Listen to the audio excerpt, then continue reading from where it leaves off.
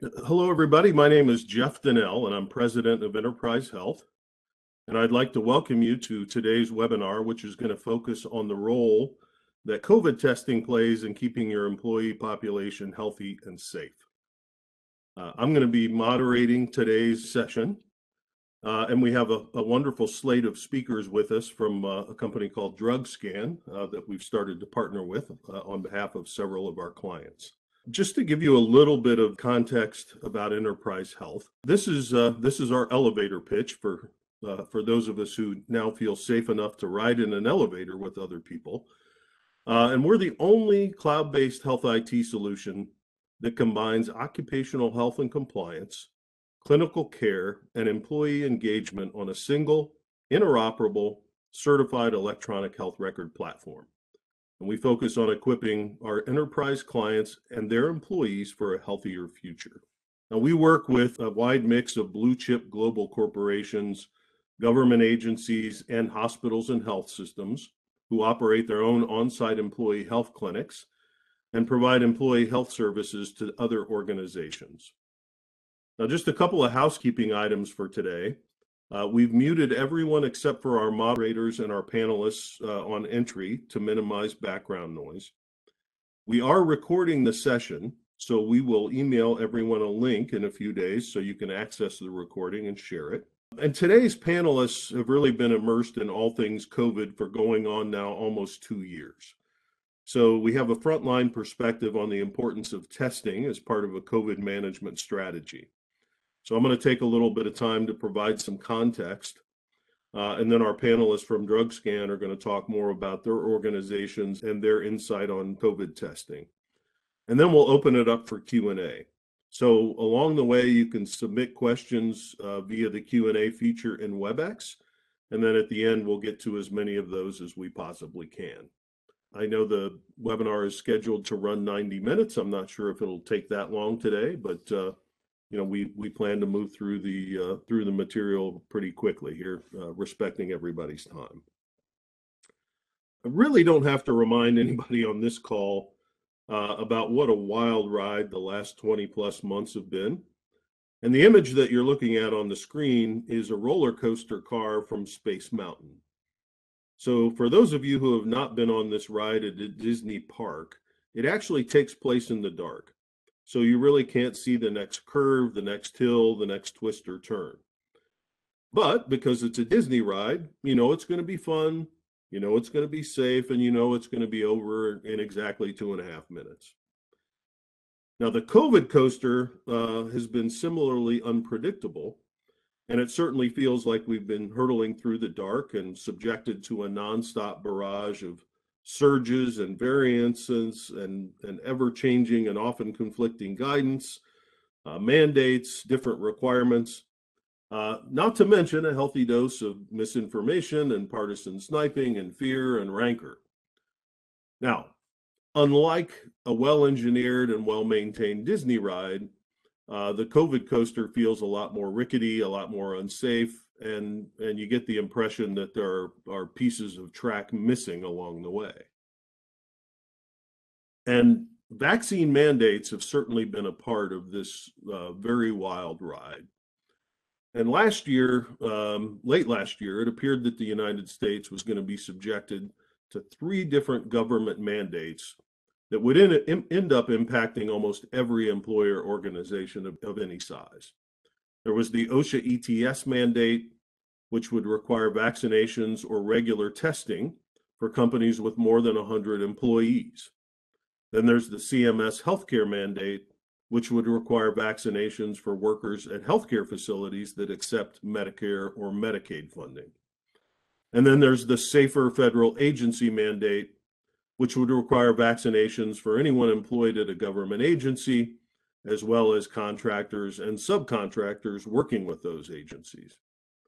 Not to mention individual employers who decided to make vaccination a term of employment, regardless of whether a mandate applies.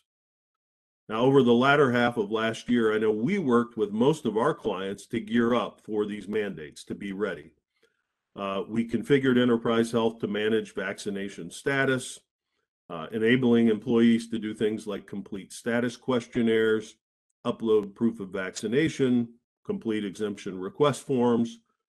We helped our clients track and manage their employee populations and develop mechanisms to be able to manage regular testing for any unvaccinated employees who might qualify for a medical or religious exemption. And I know as our organization works with a number of government agencies as a contractor and a subcontractor, we actually had to experience firsthand the complex challenge of tracking and managing employee vaccine status for ourselves. So enterprise health employees were able to use our software to provide information, upload pictures of their vaccine cards, that sort of thing. So after helping our clients navigate all of this for about 20 months, late last year, we got a firsthand taste of what all of you have been facing. And I have to say, it gave us a new appreciation for the challenge and was certainly humbling. Now, I think everybody knows that immediately after all of these mandates were announced, the legal challenges immediately ensued. So there were a number of challenges, a number of lawsuits filed, and after they worked their way through the lower courts, the OSHA ETS and CMS mandates were recently reviewed by the U.S. Supreme Court. And the result of that is that the OSHA ETS mandate is now off the table. However, the CMS mandate for healthcare entities stands. And then as far as the Safer Government Agency mandate, it actually was not reviewed by the Supreme Court. But from everything we're seeing, kind of the prevailing legal wisdom is that it would follow the same route of the OSHA ETS if it were to make its way to the highest court. So it appears that it's probably a non-starter as well. Now, I will say that we scheduled and planned this webinar prior to the Supreme Court weighing in on all of this. So back then, it looked like every organization with more than 100 employees was going to need to have a testing strategy in place for any unvaccinated employee. So clearly the landscape has changed, but we really shouldn't assume that the importance of testing has changed all that much. So just a little brief history of testing, and I think we all know that COVID testing has changed dramatically in the last 20 months. And of course, we're all now very well acquainted with the nasal swab. And even though that thing is really only a few inches long, it certainly seems or perhaps feels like it's about 17 feet long when you've got it stuck up your nose. And I think we all saw that early in the pandemic, there was a big push to rapidly develop, manufacture, and deploy COVID tests. And in hindsight, initial tests were developed relatively quickly. It didn't take all that long before there was some testing capability out there.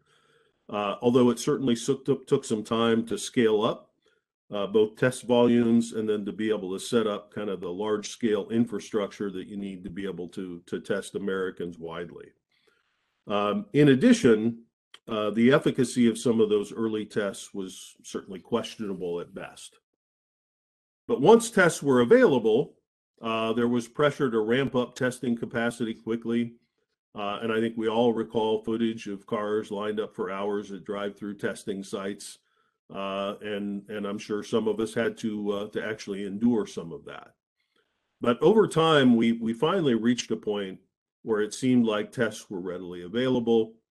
At-home point-of-care tests were in abundant supply on drugstore and grocery store shelves. Getting an appointment for a PCR test was relatively easy. In fact, you could do it at the drive-through at many pharmacy locations. Then, sort of a surprise late in the game, late last year, early this year, we got hit with an Omicron wave, and all of a sudden we were kind of back to the future with tests in short supply. I think we're aware that the U.S. government has responded with a commitment to get hundreds of millions of tests produced. They created a website where every household can go on and order at-home tests. And we're likely going to catch up somewhere, but unfortunately, it'll probably be at the point where we no longer need the tests, at least for Omicron. Although it's going to be really good to have that inventory if and when we get hit with a new variant wave. And those images of people waiting in line for hours, many, many miles to get testing, those images have returned. And this is happening again. And it's kind of an appropriate visual for Groundhog Day for sure.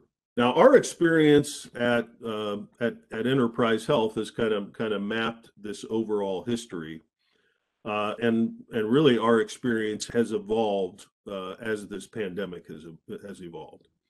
Now, early on, some of our clients were leaders. They were out there on the bleeding edge in terms of establishing frontline testing modalities.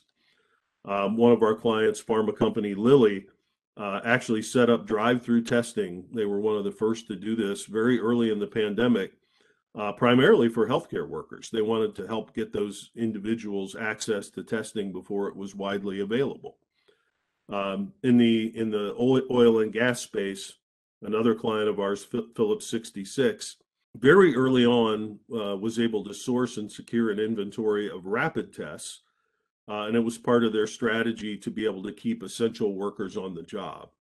And they actually tested employees on site, and then test results, along with a photo of the test cassette and its results, were uploaded into the Enterprise Health solution. Of course, today, most of our clients have electronic lab interfaces in place, and all of those interfaces have been updated to support electronic orders and results for COVID testing. Streamlines the whole process from ordering to getting results, minimizing data entry, all those sorts of things. Most recently, what we're seeing is that a number of our clients have been working with us to support employee self-testing at home using rapid point-of-care tests. And in many cases, that testing is being conducted with a proctor from the client employee health services team. So they set up a what amounts to a virtual appointment, and then use the telehealth capabilities that are embedded in the Enterprise Health solution to enable the proctor to really oversee the administration of the at-home test and the collection of results. And of course, here most recently, in light of recent vaccine mandate rulings, our client response has been really all over the board. We have some clients who've said, yeah, you know what, we're going to put a hold on testing. We'll put those testing plans on the shelf. We have other clients who kind of thought about it and said, you know what, we're going to proceed full steam ahead. We still want to make sure that we have good testing measures in place. And that's certainly the case for our health system and hospital clients who are still subjected to the CMS mandate. We have some clients that test unvaccinated employees periodically, or they use testing to be able to manage recently exposed or ill employees as part of a return to work strategy. We even have a client that tests any employee who works in a lab setting every single day. So the testing landscape is unbelievably fluid, just like things have been really throughout this pandemic. So let's talk about what now. And really, regardless of mandate status, COVID testing is still a major pillar of the COVID response strategy, along with other measures like vaccines, like wearing masks, like social distancing. And really, if anything, if we've learned anything over the relatively short history of COVID, we know that easing our foot up on the testing gas pedal at a certain point was a mistake. And it turned out we were left with inadequate testing capacity for the Omicron surge. And now today in the healthcare sector, where again, that CMS vaccine mandate is in effect, having a good testing strategy is essential. And most of our health system clients have prepared for this. They're ready for it. They need to be able to manage unvaccinated employees and be able to test them at regular intervals. In many cases, again, we're seeing that individual employers that aren't subject to a mandate have gone ahead and elected to require employee vaccines anyway and make that a term of employment. And certainly these organizations have set up testing workflows as appropriate. And then, even if you set kind of the vaccine topic aside, there are many other scenarios where testing, has to play a critical role going forward. For example, business travel. And we are seeing organizations say, okay, well, when it comes to international travel or even routine business travel domestically, we want to make sure that we have a proper testing regimen in place. And a lot of that too is mandated depending on where you're traveling and what their requirements are. We're also seeing the testing, remains important for returning employees to work after they've had a bout with COVID or they've had COVID exposure, and really for managing employee populations in general. We're also seeing that testing strategies vary somewhat by industry. For example, we have clients involved in food processing, and they see testing as extremely important. And a lot of that has to do with working conditions where people are working, shoulder to shoulder in, for example, a meat processing plant. Whereas in some of our white collar clients, there's a little bit different attitude. So it really does depend to some degree, what industry you're in. Also, at-home testing continues to grow more prevalent. I know this past holiday season, many families relied on point-of-care testing to determine, is it safe to gather? Who are we going to allow in our house? I know personally, my wife and I conducted, I think, 3 different at-home tests over the last month and a half or so, either after exposure to people who tested positive for COVID and called us to tell us about it, or after we had some COVID-like symptoms. And while we tested negative all 3 times, we also wonder about the efficacy and the sensitivity and specificity of those at-home tests, and were they really accurate? But again, this pandemic has proven to be very unpredictable. None of us really knows for sure what lurks around the next corner. And when it comes to testing, it absolutely makes sense to have a good strategy in place, with the understanding that we just have to remain agile, responsive, and really prepared for every contingency. Now, over the course of this pandemic, one of the constant refrains that we've heard from our clients is frustration with access to accurate and rapid COVID test results. And early on, it wasn't particularly surprising that there were delays in getting COVID testing in place and getting results back in a timely manner. Again, it took everybody time to scale up and to react to this once in a generation pandemic. However, we're seeing that in some cases these problems have persisted, even now almost 2 years into this thing.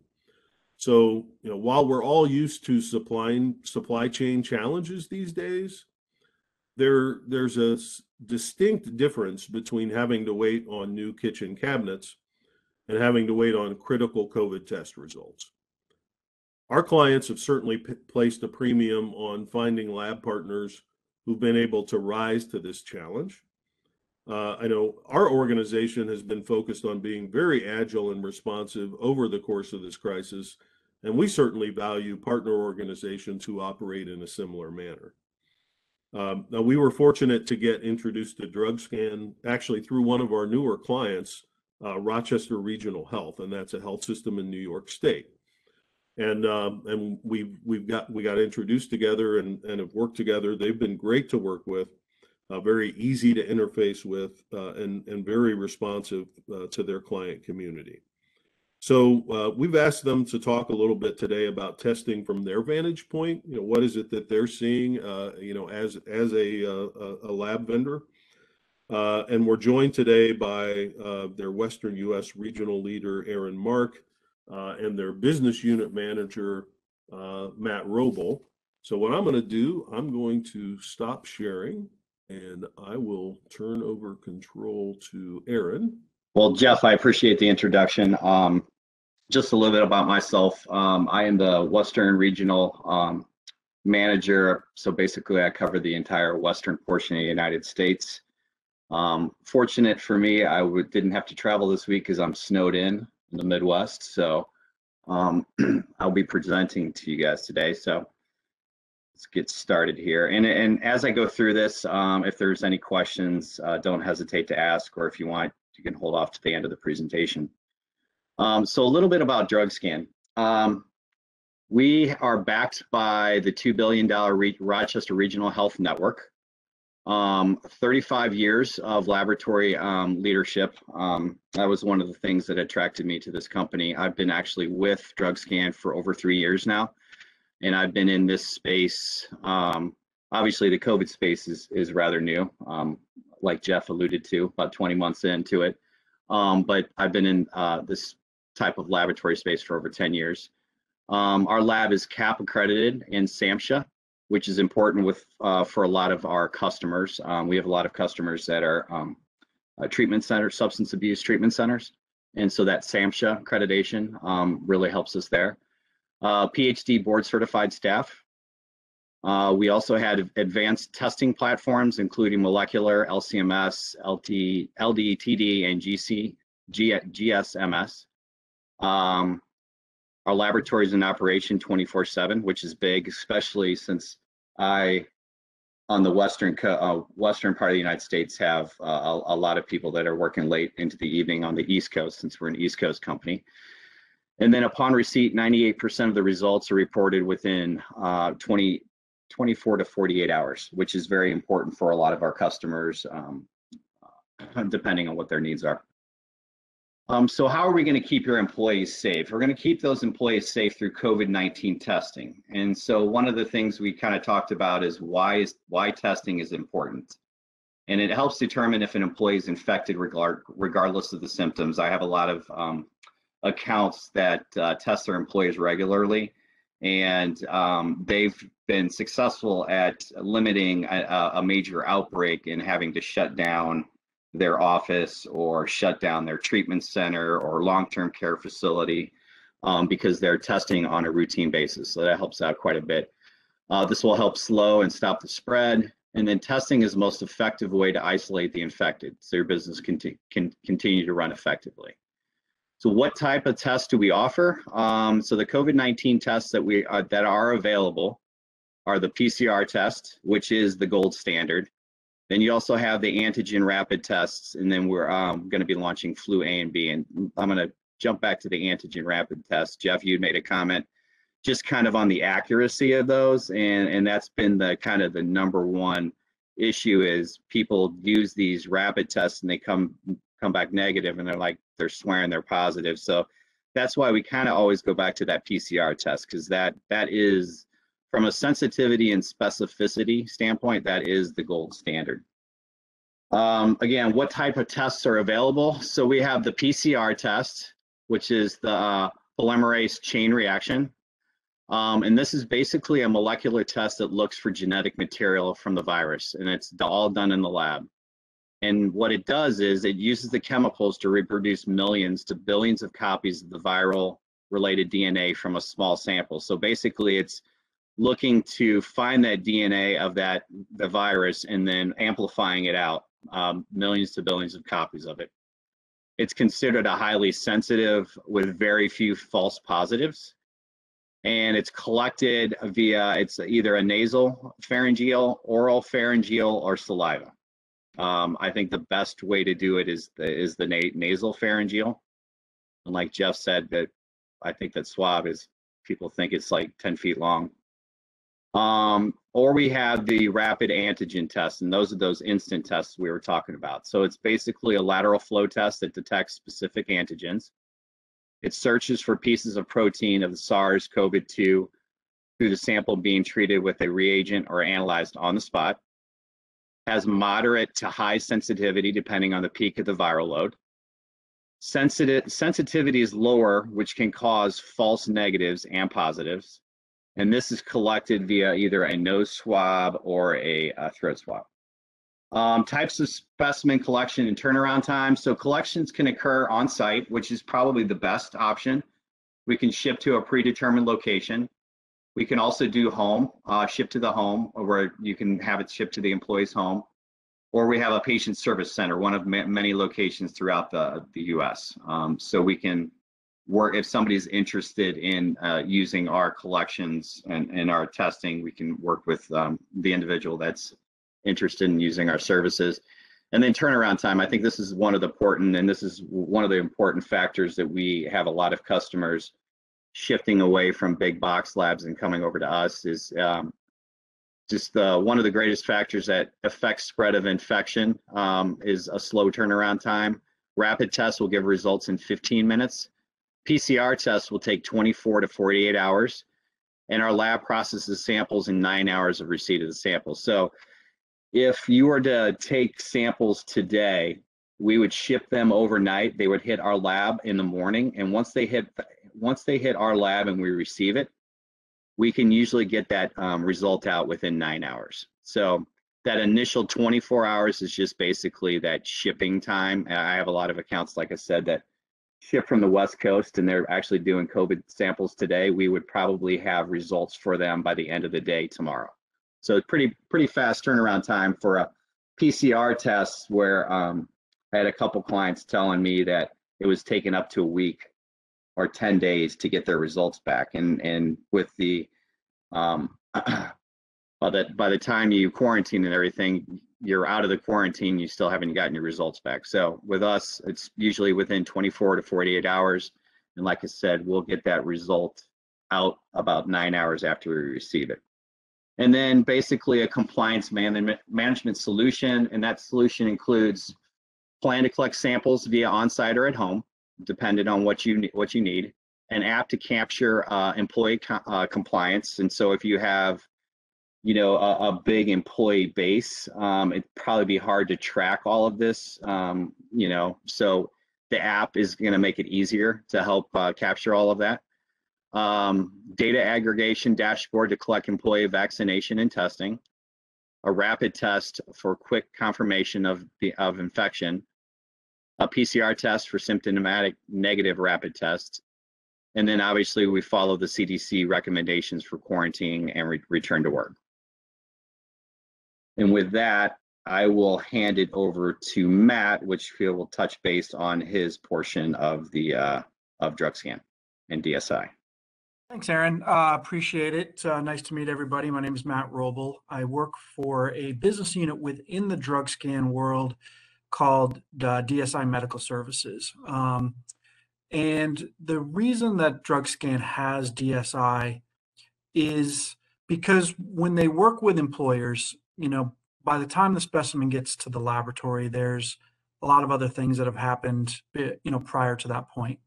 Because it's usually part of a much bigger process of a overall, in our world, it's a lot of the drug and alcohol testing that's done for employers to help them with their, not only their applicant screening, but also just sort of an overall philosophy of having a drug and an alcohol-free workplace. And there's so much that goes into having an effective program, and especially in this day and age when there's lots of different laws, both on the federal level, on the state level. There's the marijuana issues, there's safety sensitive issues, and there's different types of tests, and there's different specimens, and there's different levels of accuracy and different uses depending on the type of sample that you're using. And employers a lot of times just don't have any idea of how to pull all of that together into a program that meets their needs, creates the safe environment, but more importantly, minimizes the disruption to the operation to perform such testing. So DSI was founded as a way to help companies and help workplaces manage those other aspects of running an effective drug and alcohol testing program and background check and applicant background screening program for employers. Really sort of taking that high tech, high touch mentality to it, to really understand the business, understand how they operate, understand what their needs are, understand what their goals are. And instead of smashing the proverbial square peg through a round hole, really measuring your peg and building a program, utilizing all the different tools that are available and industry best practices, understanding the geographic limitations, the laws that are impacting a particular area, and putting it all together into a program to which the actual testing part of it, the actual sample testing, is only one small piece of a larger program. So we work with employers all over the country, both in the federally mandated transportation space, and then those that just have a general philosophy of trying to create the safest environment possible, whether that's just testing as part of their application process or a more robust testing program that could involve things like random testing, testing after accidents, for cause testing, things of that nature. So, building those programs out, helping them develop those policies and practices and deal with all those what if situations that many people without, that haven't lived through it might not have thought about, that and almost sometimes don't think about it as part of a program like this. So that's really what we do over here at DRUGSCAN in the DSI world, is build those programs for both the drug and alcohol testing program management, as well as our background screening services. Background screening has become a hot topic in the world recently, especially if you look at what's going on in the labor environment, where you've had for years now, you've had sort of a shrinking workforce as people have the boomers have started to leave, and there's just not as many new people coming into the workforce, and so there's been a labor crunch for a while now, and it's been coming. COVID has certainly accelerated that and shined a bit of a spotlight on it. I mean, you can't even go to a restaurant now without them telling you have an hour wait, and you see 17 tables empty, and it's because they don't have staff. You've seen a lot of companies limiting their hours because they don't have staff. You've seen probably your own business struggling to find applicants, and everyone that you find has got multiple job offers. So how do we take these tasks that are there, like screening an employee, and how do we make it an asset to a company? So we use terms like applicant experience, right? If an applicant, if it's too hard for an applicant to get everything that they need so that you can do a background check or a drug test, they're going to end up going with somebody else who makes the process easier. And then the second term that we use a lot is speed to hire, right? Like how do we get the best information in your hands, help you make the decision as quickly as we can to get that person working and making you money, or filling that seat, or filling that need. So we spend a lot of time talking to employers about how to build a program that does that. The other thing that we spend a lot of time talking to employers about when it comes to the background checks is changing the way that they've maybe thought about it for years. I mean, it's been an evolving philosophy for a long time. You used to say, we're not taking anybody with anything that shows up on their record. Just flat out bright line rules, line in the sand. And then through organizations like the EEOC and some laws and some case law, they've had to maybe look at things a little bit differently and look at more of like the job relatedness of it, and look more specifically at what the issue was that they had in the past, and make a little deeper decision on an applicant at that time. Well, in this world where there's a labor shortage and everything else going on, it's forced employers to really take yet another swipe at how they think about how they utilize the information on a background check. Like, instead of saying, well, we don't take felonies, but we'll consider misdemeanors, it's like, okay, well, what was the felony? Well, even within that felony, it's like, yep, we need more information. Did that person, how long ago, was it? What has that person done since? Has that person held a job, for multiple years? Have they, what other information can that applicant bring to the table to show them that they're not a risk, that they have, changed their ways, that they have completely rehabilitated? And because, no two people are equal, and no two people come from the same situation, and, and no two scenarios are exactly the same. So, how do we find that next level of information that will help say, what, even though this person may have made some mistakes, there's still somebody that that I think would be successful, within our organization. And, because you never want background checks and the use of background checks to create an unemployable segment of the labor market out there, because, frankly, Many organizations can't afford to pass on those types of stuff. So how do we equip them to make the best decisions where they're not putting, their organizations at risk? They are doing the right thing for society. They are helping people that deserve to be helped, and making the best decisions possible, having all of the information, whereas maybe again it wasn't that way in years past. So those are the types of things that I do and that we can help do here at DSI.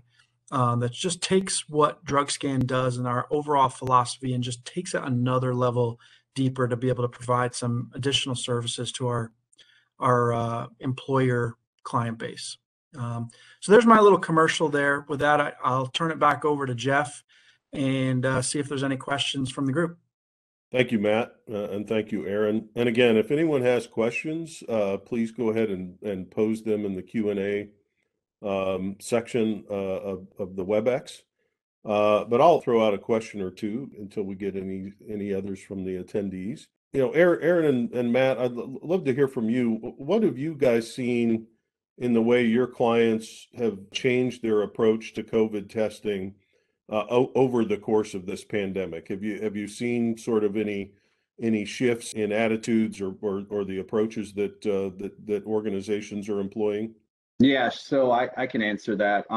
It's interesting, like when the pandemic first hit, everybody was kind of scurrying. Do we do rapid tests? Do we do PCR? Are we going to do look for antibodies if somebody had it? And it's like 1 week we were rapid, next week we were PCR, and then we were going to go full on with testing people to see if they had the antibodies.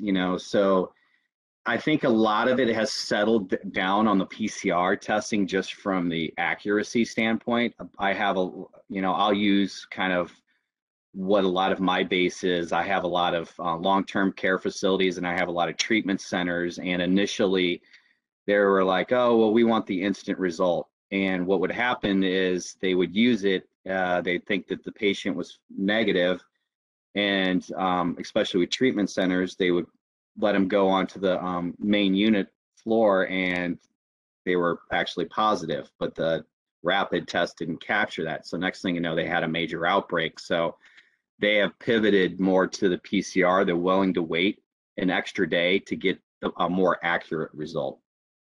Does that answer your question, Jeff? Yeah, for sure. Cool. That's just kind of real world results that I'm seeing. Yeah, Now, there are some instances where they want an instant result. I always say, that's fine, do the instant result, but always back it up with a PCR test just in case. Yeah, and just to build on Aaron's point, looking at it through the lens that I do, working with employers, really what I see a lot is that employers just don't really know where to start, what to do. What are other companies doing? How do I interpret this 1,000-page regulation that's out there? What can I do? What can I do? What technology is out there? And really trying to find a way to help. They're starving for information. They want to do the right thing. They certainly want to comply with whatever rules are. They certainly want to do right by their employees and their staff and their customers, and whatever the other stakeholders are within that organization. And it's been a lot of sort of scurrying around in the dark through this process. As we've never encountered anything like this before. So I find that piece interesting, Jeff, as we've watched this happen over the last 20 or so months. Yeah, and to Matt's point again, a lot of my customers, they don't know what they don't know, right? So I had a customer, a treatment center that we work with quite a bit, and it was taking their current lab 5-6 days to get it back, and they thought that was actually good. And so I had a conversation with them 2 weeks ago and told them, hey, I could get you guys results next day. And so it's always good to ask to see what else is out there, because you get a lot of these bigger labs that just can't handle the capacity. We can actually handle the capacity quite a bit. We picked up a customer that sends us about 2,000 specimens a day. That was just one customer. So from a capacity standpoint, we can definitely take on the volume and still get the results out in a timely manner. Yeah, it's interesting that you mentioned too that employers, many organizations are struggling just to understand all the regulations, and we're finding that even with some of the largest, most sophisticated organizations. We met recently with our advisory board, which is comprised of occupational health physicians, and they were telling us that hey, we have huge legal and regulatory teams, and of course, as occ health professionals, we stay on top of all of this, but it has changed with such regularity, and in many cases, the guidance that we're getting is conflicting, isn't necessarily well thought out, doesn't always match up with the science. In many cases, you'll get one agency telling you one thing and another agency telling you another thing, and it's just it's all but impossible to navigate. So that's certainly been an issue. That is one common thread. I kind of say we're kind of in the Wild West, right? It's just we're on the front lines, and every day is different. Well, back to this topic of we talked earlier about the vaccine mandates, and as I said, we've seen some clients of ours that oh well, absent a mandate, especially if I'm not a healthcare facility, we can scale back on testing because it's no longer going to be part of the mandate strategy. So what would your advice be to organizations that are thinking, oh, we don't have to worry about testing anymore? I have great question. I have a couple that we had that conversation about, and vaccine mandate or no vaccine mandate, you still want to test, right? Because the last thing you want to do is have an outbreak and then now you have to shut your facility down. It's the government and payers are reimbursing it, so it's really there's no cost being thrown over. The insurance only pays a certain amount, and then the patient has to cover. It's 100% covered, which is unique.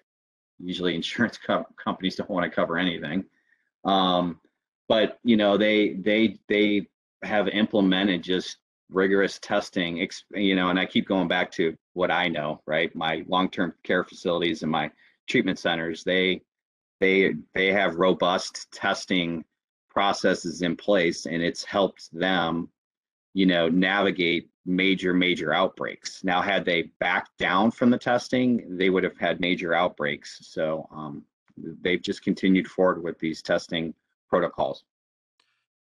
Yeah, to build on Aaron's point, that in the question that you asked, Jeff, I mean, one of the, as far as mandate or no mandate,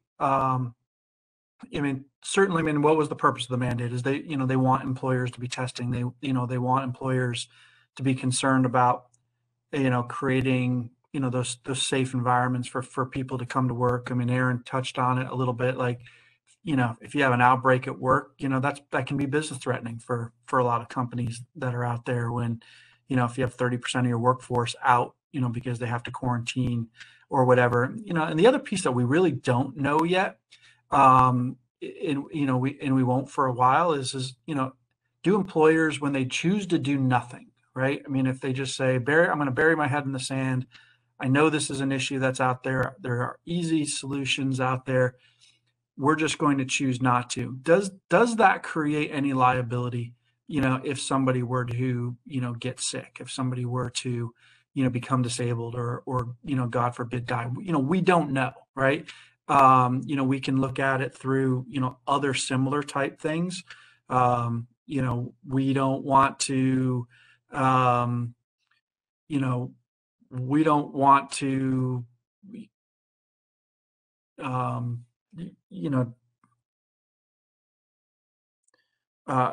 sorry, I lost my word here, but when we look at an applicant, we don't want to make decisions about their past. We just, we need them in there. We're not going to look for this information. We're not going to drug test. We're not going to, discriminate. We're not going to discriminate based on these types of things. Well, there are lots of lawsuits that go out on negligent hiring and, should you have known and could you have known and how easy is it for you to get access to that information? And it's really created a whole cottage industry of lawsuits and ambulance chasing lawyers. We don't know what's going to happen with that. I mean, it's certainly something that potentially could come down the road. So as an employer, do you want to, what is your philosophy on that? And I think that's one of the questions that employers have to ask themselves. Gotcha. Yeah, and it's interesting. You mentioned I think if an employer does nothing and doesn't have the ability to show good faith efforts to manage through this, that's where you can get into trouble. I know for us for Enterprise Health, as we realized that we would be subject to the safer federal agency mandate, had it gone forward. As we dug into that and worked with our legal counsel to figure out what do we have to do and how do we manage all of this.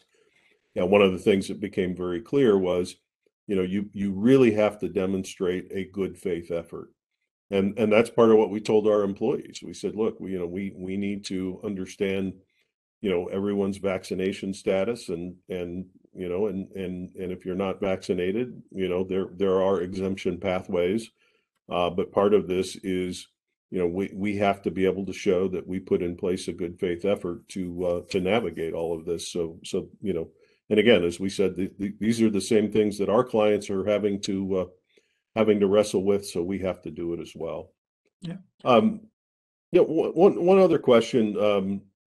And you brought up that already that like turnaround time on results has been an issue, and I know we always hear from our clients when they talk about lab vendors, they kind of point to the obvious things like well, we consider costs, we consider accuracy, we consider turnaround time when we're selecting a lab partner.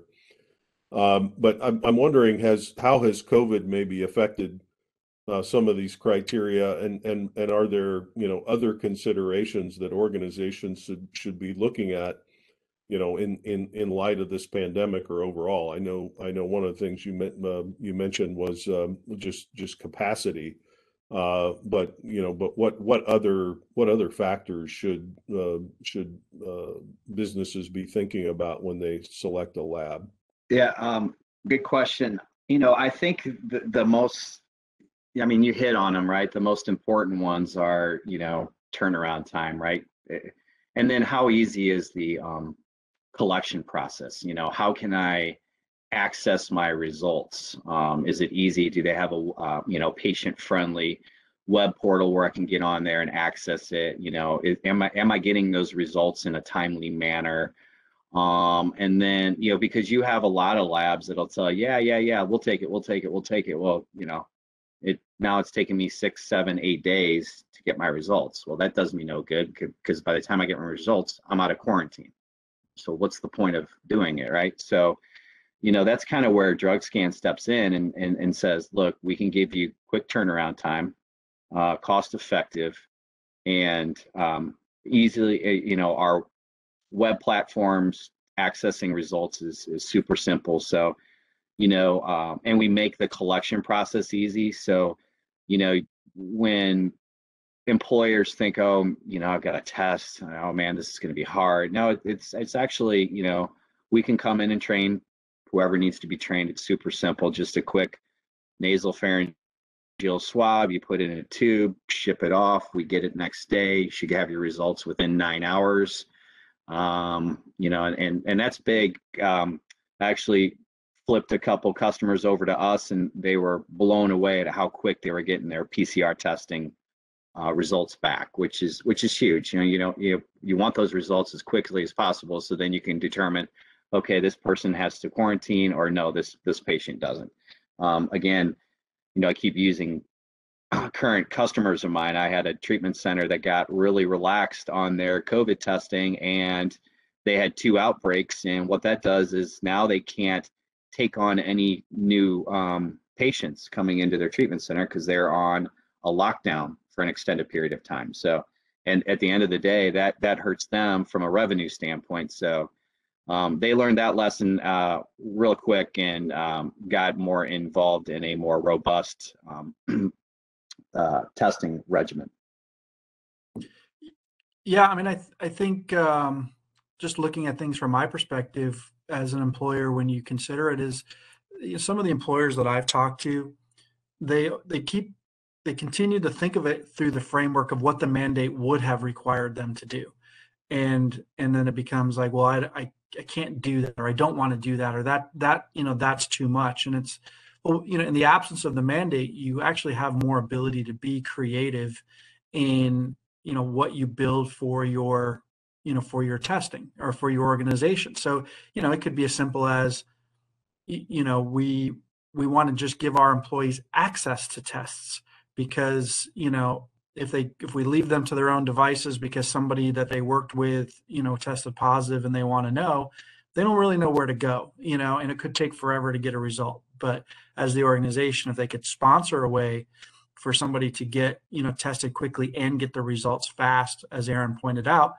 they can get that peace of mind and get back to work. And and then you reduce the amount of contact tracing, quarantining that has to get done, and exposure quarantining that still happening in many employers around the country right now. So maybe isn't test everybody who's not vaccinated every week like the mandate would have been, but it could be like, hey, we've had a positive, our contact tracing is going to require a test for these 3 employees.